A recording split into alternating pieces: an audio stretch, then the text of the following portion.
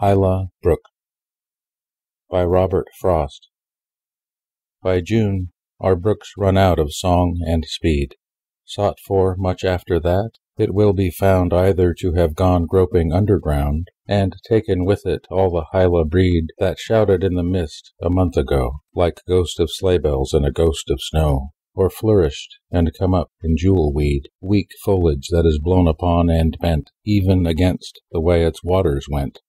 Its bed is left a faded paper sheet of dead leaves stuck together by the heat, a brook to none but who remember long.